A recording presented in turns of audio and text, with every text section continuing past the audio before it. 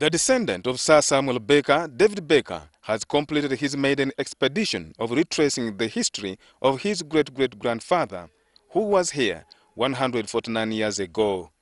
David Baker, who is in company of his daughter, Melaine Baker, trekked the Kabalega Wildlife Reserve to the Albert View, where Sir Samuel Baker stood to name Lake Albert.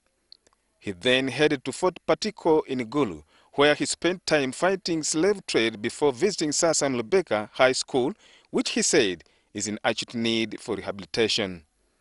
David Baker also took a historical move to the falls which Sir Samuel Baker named after the president of the Royal Geographical Society, then Sir Roderick Murchison.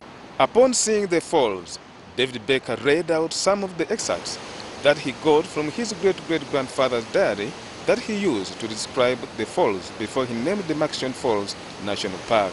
I'd heard this on waking in the morning, but at the time I had just imagined it was distant thunder.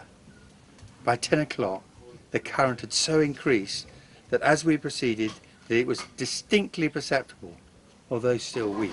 His excitement was unstoppable, saying his dream has come true. What a place!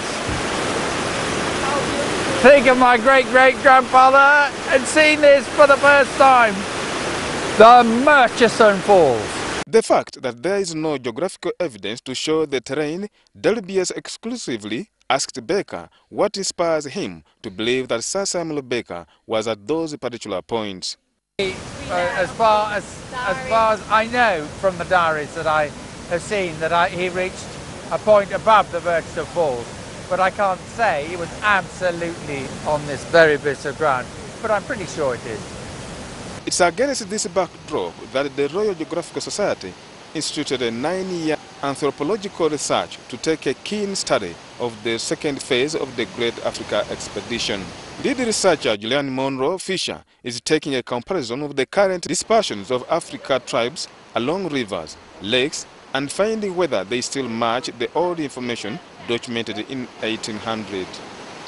To Fisher, the information so far documented in Uganda will go a long way to reposition and market the Pearl of Africa on what it has to offer to the world, depending on information systems at the Royal Geographical Society. There have been drastic changes. A lot of times it's not easy to notice the changes if you live within a society day in and day out. Dr. Andrew Seguya is the director of Uganda Wildlife Authority, who says that the expedition by the Baker descendants is a welcome move to the development of the tourism sector. We feel as UWA and as Uganda that we need to take cognizance of our history. We need to harness that history to support our tourism.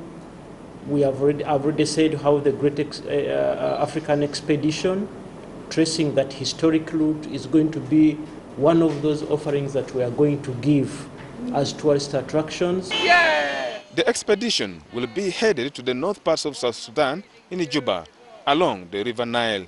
Stephen Mwiri, WBS News. Imagine the crocodile.